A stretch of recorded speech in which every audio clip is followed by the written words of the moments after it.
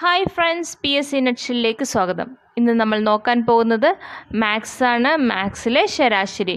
ഇതിനു മുമ്പ് 2 video upload ചെയ്തിട്ടുണ്ട്. അത് കാണാത്തവർ അത് കാണണം. വെരി സിമ്പിൾ ഈസി മെത്തേഡാണ് യൂസ് ചെയ്തിരിക്കുന്നത്. വെറും കുറച്ച് നിമിഷങ്ങൾ കൊണ്ട് ആൻസർ ചെയ്യാനൊക്കും. ഇനി ശരാശരിയുടെ ബാക്കിയുള്ള മോഡൽ കൂടി ഇന്ന് നോക്കാം. ഫസ്റ്റ് ക്വസ്റ്റ്യൻ നോക്കാം. 1 മുതൽ 17 വരെയുള്ള എണ്ണൽ സംഖ്യകളുടെ വർഗത്തിൻ്റെ ശരാശരി എന്ത്? ഒന്നുകൂടെ പറയാം. 1 മുതൽ 17 വരെയുള്ള എണ്ണൽ സംഖ്യകളുടെ വർഗത്തിൻ്റെ ശരാശരി എന്ത്? ക്വസ്റ്റ്യൻ കണ്ടല്ലോ. അതിൽ എന്താണ് ചോദിച്ചിരിക്കുന്നത്? എണ്ണൽ സംഖ്യകളുടെ വർഗത്തിൻ്റെ ശരാശരി. ഇതെങ്ങനെ കാണുന്നത്? എണ്ണൽ സംഖ്യകളുടെ വർഗങ്ങളുടെ ശരാശരി കാണാൻ ഒരു ഇക്വേഷനുണ്ട്. അത് നമ്മൾക്ക് നോക്കാം. അത് പഠിക്കുകയും കൂടി ചെയ്യണം. n+1 × 2n+1 / 6. എണ്ണൽ സംഖ്യകളുടെ വർഗങ്ങളുടെ ശരാശരി കാണാനുള്ള ഇക്വേഷൻ n+1 × 2n+1 / 6. അപ്പോൾ ഇവിടെ എന്താണ് നോക്കിയേ? n എത്രയാണ്? 17. 17ൻ്റെ കൂടെ 1, പിന്നെ 2 × 17 + 1 / 6. എത്ര കിട്ടും? 18 × 35 / 6. ആൻസർ 105. അപ്പോൾ ഇവിടെ ഇക്വേഷൻ പഠിച്ചു വയ്ക്കുക. എണ്ണൽ സംഖ്യകളുടെ വർഗങ്ങളുടെ ശരാശരി കാണാൻ n+1 × 2n+1 / 6. n+1 × 2n+1 / 6. അടുത്ത ക്വസ്റ്റ്യൻ ഒന്ന് നോക്കാം. ഇതേ മോഡൽ തന്നെ അടുത്തൊരെണ്ണം ഒന്ന് നോക്കാം. 1 മുതൽ 35 വരെയുള്ള എണ്ണൽ സംഖ്യകളുടെ വർഗത്തിൻ്റെ ശരാശരി എന്ത്? 1 മുതൽ 35 വരെയുള്ള എണ്ണൽ സംഖ്യകളുടെ വർഗത്തിൻ്റെ ശരാശരി എന്ത്? ഒന്ന് ചെയ്തു നോക്കിയേ. എണ്ണൽ സംഖ്യകളുടെ വർഗങ്ങളുടെ ശരാശരി എങ്ങനെയാണ് കാണുന്നത്? n+1 × 2n+1 / 6. ഇതിൽ n എത്രയാണ്? 35. 35ൻ്റെ കൂടെ 1 കൂട്ടണം, n+1. പിന്നെ 2n+1 എങ്ങനെ ചെയ്യും? 2 × 35 + 1. പിന്നെ എല്ലാം കൂടി ഡിവൈഡ് ചെയ്യണം. എത്ര കൊണ്ട്? 6 കൊണ്ട്. ഇപ്പോൾ ആൻസർ 36 × 71 / 6. ആൻസർ കിട്ടിയോ? എത്രയാണ് കിട്ടിയത്? 426. അടുത്ത മോഡൽ നോക്കാം. ക്വസ്റ്റ്യൻ പറയാം. 1 മുതൽ 4 വരെയുള്ള എണ്ണൽ സംഖ്യകളുടെ ക്യൂബിൻ്റെ ശരാശരി എന്ത്? 1 മുതൽ 4 വരെയുള്ള എണ്ണൽ സംഖ്യകളുടെ ക്യൂബിൻ്റെ ശരാശരി എന്ത്? ഈ ക്വസ്റ്റ്യൻ നോക്കിക്കേ. നമ്മൾ നേരത്തെ എണ്ണൽ സംഖ്യകളുടെ വർഗങ്ങളുടെ ശരാശരിയാണ് നോക്കിയത്. അതിൻ്റെ ഇക്വേഷൻ പഠിച്ചു.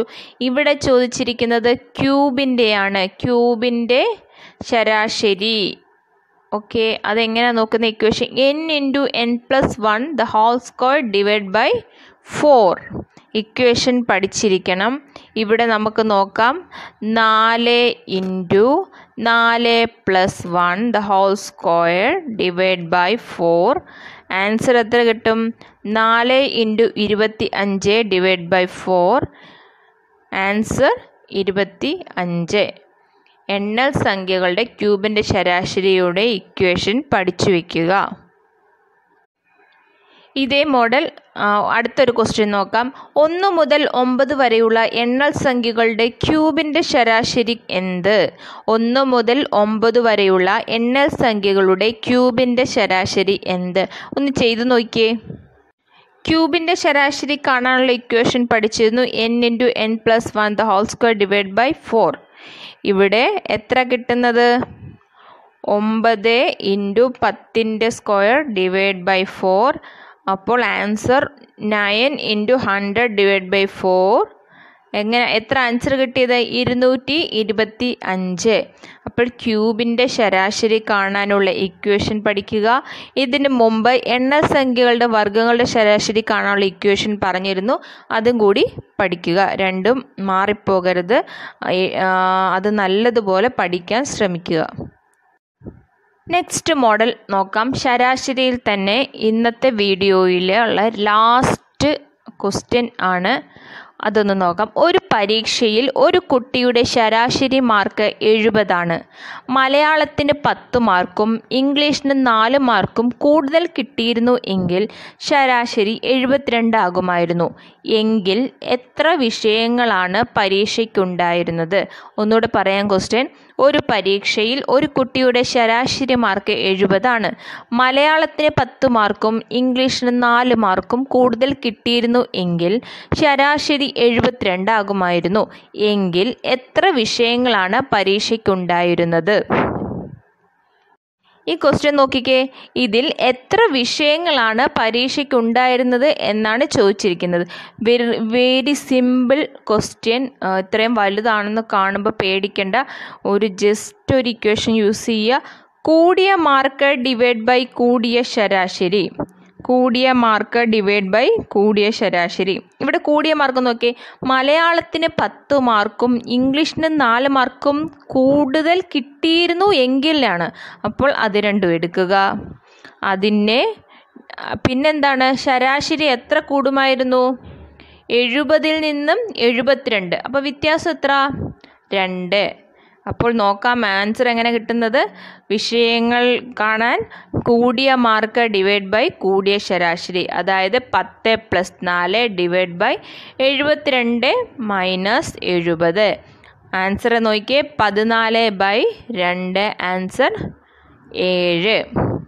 എളുപ്പം ചെയ്യാവുന്ന. ഇനി ഈ ക്വസ്റ്റ്യൻ പരീക്ഷയ്ക്ക് വന്നാൽ നിങ്ങൾ വിട്ടുകളയരുത്, ചെയ്ത് തന്നെ നോക്കണം. ഓക്കെ.